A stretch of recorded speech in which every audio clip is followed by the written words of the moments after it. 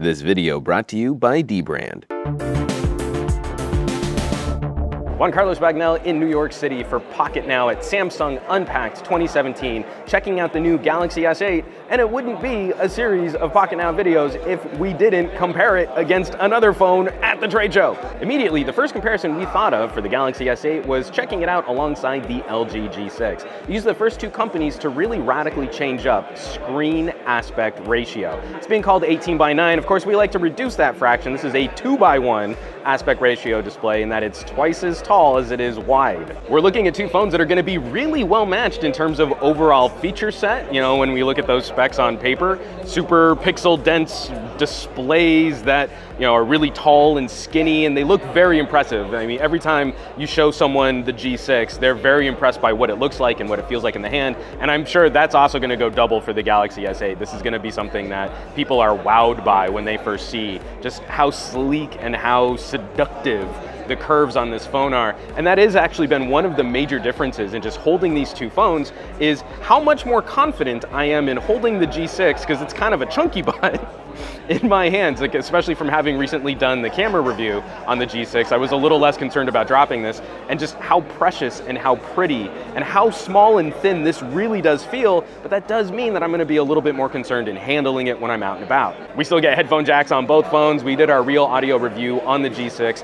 Samsung did promote their Harman acquisition, and that we do know that the Galaxy S8 is going to be coming with premium earbuds from AKG, which makes me squirrely excited to hear, although of course we still want to see those improvements internally on the phone. Great earbuds need to be driven by a great DAC and amp. We're also going to be excited to put these two through a camera showdown. We know the G6 has one of the most flexible camera systems on any phone available, but we also know that Samsung's dual pixel sensor, giving it super fast autofocus and low light capabilities, are going to be formidable. Again, in how most people are using their phones these days, extra features and capabilities versus improving the core photography experience, that's going to be a really hot video to put together. And lastly, that software experience is also going to be a crucial battle for these two companies. We're dealing with taller and skinnier screens, and that's fine, but we want to see that these companies are really maximizing that screen real estate. Samsung's custom interface solutions for shifting up video playback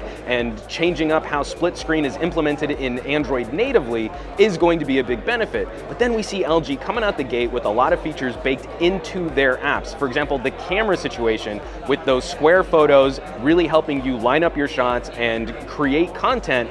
We don't see Samsung taking advantage of the screen real estate in quite the same way with some of those fun features. We get stickers and the ability to, you know, have sort of Snapchat style doggy ears or antlers on me, and that's fun, but that doesn't really mean we're taking advantage of what this screen has to offer. Now, happily, we did get to see a demo with some gaming where you can change up the aspect ratio of games. It's a little bit of a beta situation. It might not work with all software titles once this phone is launched, but that does show that Samsung is considering that people probably don't want to be looking at pillar boxing with their standard widescreen video and widescreen gaming, which has been a little bit of a criticism for the G6 on a lot of these apps which are lacking native support for this screen res. Enhanced water resistance, taller screens, killer camera features, and a focus on improving some of those lifestyle features like audio. This is going to be a fun battle back and forth between these two smartphone titans, and of course we want to hear from you. Are you leaning a little more Team LG? Are you leaning a little more Team Samsung? Vote in the viewer poll that just popped up on your screen and drop us a comment down below. Now that we have the full skinny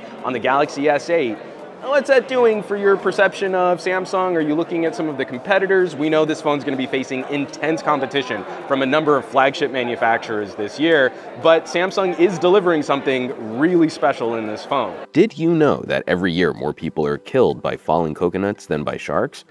We'd like to thank our sponsor dbrand for reminding us that sharks aren't the bloodthirsty human eating machines they're made out to be. Or maybe we want to thank them for reminding us that coconuts aren't harmless.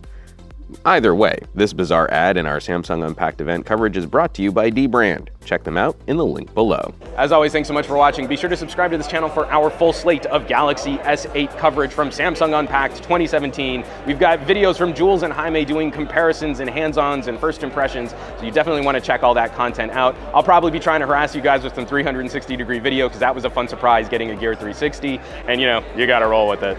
For Pocketnow, I'm Juan Bagnell, some gadget guy on Twitter and Instagram, and I will catch you all on the next video. Look who decided to join us. It's Josh. Hi, hey, everybody. we're doing a comparison, and he's just standing here, and I'm like, what's I am not up? 18 by 9.